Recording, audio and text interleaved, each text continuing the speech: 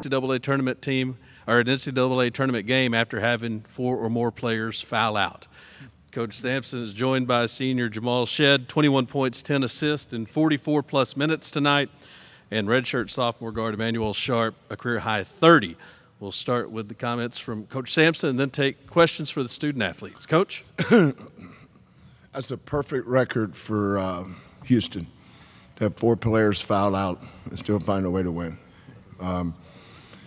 You know, one of the things I kept hearing was how much better Texas A&M was from the last time that we played them, and how maybe we weren't.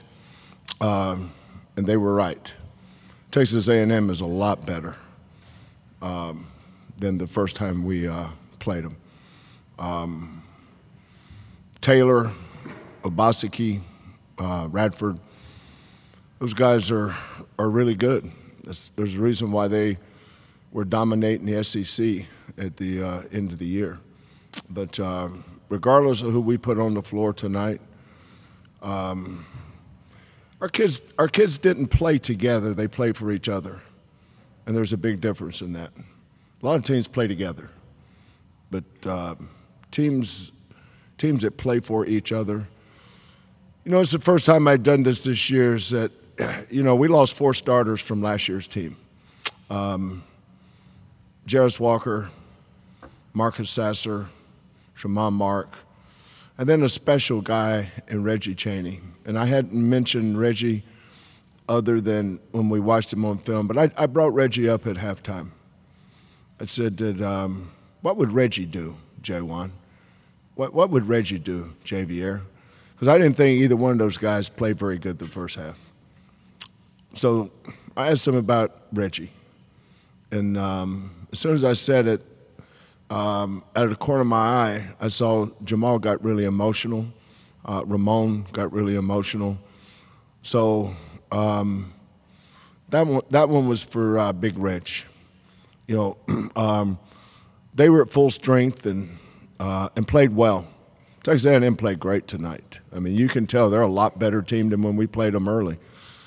But as good as they played, we had the best player on the floor, Jamal Shedd. And sometimes at the end, that's all you need. Now, as far as we're up 12, was that our biggest lead at the end of the game before they tied it? 13. You know, somebody's going to say, well, what happened? Well, in case you didn't watch the game, let me explain how this thing happens. You go 1 for 2 from the free throw line, and they come down, shoot and miss, balls batted around. Next thing you know, somebody spits it out and they make it 3.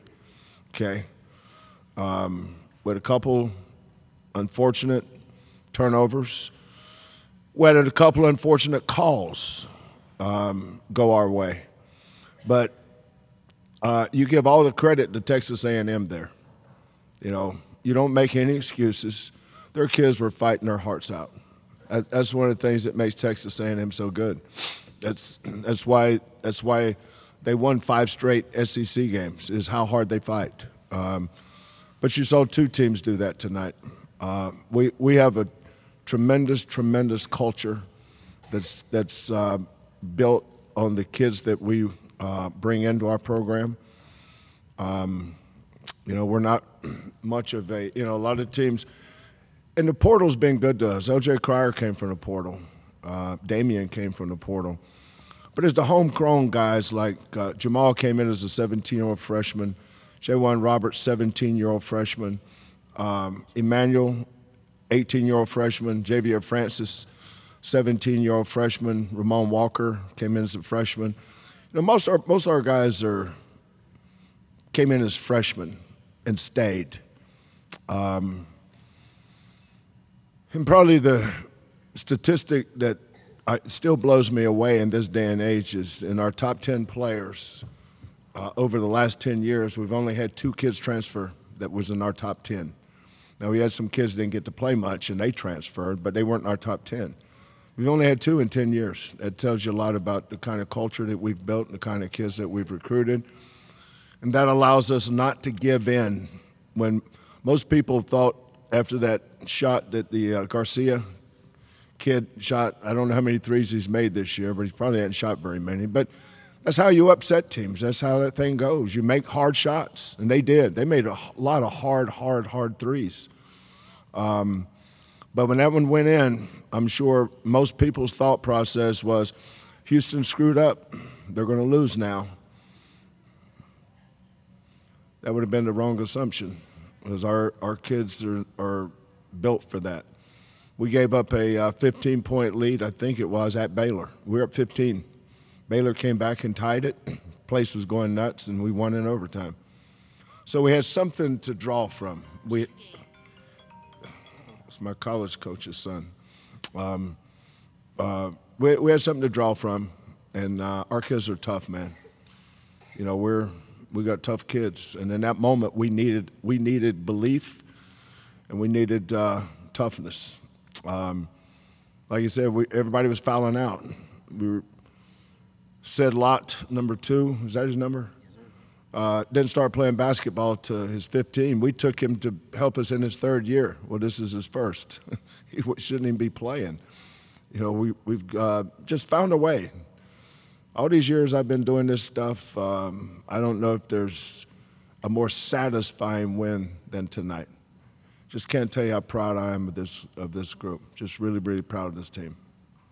We'll open it up for questions for the student athletes, your name and affiliation, and the player you'd like to direct your question toward in the back left. Justin Williams from The Athletic for Jamal and E-Man. Just your thoughts at the end of the game there when Ryan's on the line shooting free throws and you guys are on the bench fouled out. I was shocked he missed one. He works just like we work. And if I'm being honest, he works harder than we work. Anytime you can ask anybody on our team and they can vouch for him. Anytime we walk in the gym, Ryan Elvin is in the gym working, helping somebody else work. Terrence was having a really good year beginning of this year because he was working out with Ryan Elvin. That's a guy that, you know, we trust and is a pillar of our culture. And honestly, I'm shocked that he missed one. So kudos to Ra, and way to step up. Thanks. Pretty much the same thing. You know, Ra puts the work in, and you know he's prepared for moments like this. Our guard coach, Coach Q, he's always talking about, I'm not afraid to put Ryo in because I know he's ready, and that's a prime example of it. I mean, everybody knew he was going to make those free throws. Guys are going to your right. Jonah Dillon, commercial appeal for Jamal. We obviously heard Coach talk about it, that halftime speech, and just Reggie's influence and impact on you. Just talk about how that affected you and how the halftime speech kind of changed things. He mentioned Reggie, and I kind of didn't really listen to the rest of the speech. Kind of just started to tear up a little bit. But you know, going into today, round of 32, we have 32 on our jersey for a reason. That dude was a warrior. Played with broken knuckles, stress fractures in his knee, back spasms, and I think he may have missed one game. So when he asked, what would Reggie do? Reggie would fight, and I think we did that the second half. Mm-hmm. Going right here on the aisle left side. Yeah, this is Olin Buchanan from Texags. Jamal, especially there in the first half, y'all kept Wade Taylor to just 1 point. He had like 34, I think, the first game against y'all. How did y'all do that? How were y'all able to keep him contained? I don't think we contained Wade. I'd say they didn't go to him. Obaseki and Radford kind of carried the load the first half because they were actually getting to the rim. And I feel like once we kind of stopped them a little bit, then Wade, you know, kind of took over and tried to do his thing. I mean, when you play against good players like Wade, all you can do is try to make him miss. And hats off to him and the work that he's put in, and it's been an awesome journey for him because I've seen him grow from high school, and it's amazing to see him at this level and what he's been able to do. So I don't think we contained him. I think they just kind of went to him a little too late. Same side in the back. Emmanuel, kind of a two-part question. I think you were hurt your senior year of high school, right? Just maybe a little bit about that injury and kind of what you've gotten to this point, and then obviously the game you had tonight, you must have been feeling it shooting from deep. I mean, yeah. At the end of my junior year, broke my leg at an open run. I was in the cast for 6 weeks, and kind of just decided to take my senior year off and come to college early, and that was the best decision I could have made. You know, I got to come here early, experience the culture, and see the game from a different view. You know, I just got in with Bishop and the rest of the staff, and they helped me come back from a crazy injury like that. I rehabbed a lot, and, you know, it's got me all the way to where I am right now. And, you know, my teammates trusted me tonight, especially Jamal, always looking for me. And, you know, shot was going in today. We're going to check, go to Zoom for a question for student athletes. Dan, go ahead. Dan Tortora, wakeupcalldt.com. For both of the student athletes, when you hear your coach speak about you the way that he does and about the fight in this team, just what it's like to play for Kelvin Sampson and just what it means to you to have him as your leader, especially down the stretch in a game like this. He only gives credit when it's earned.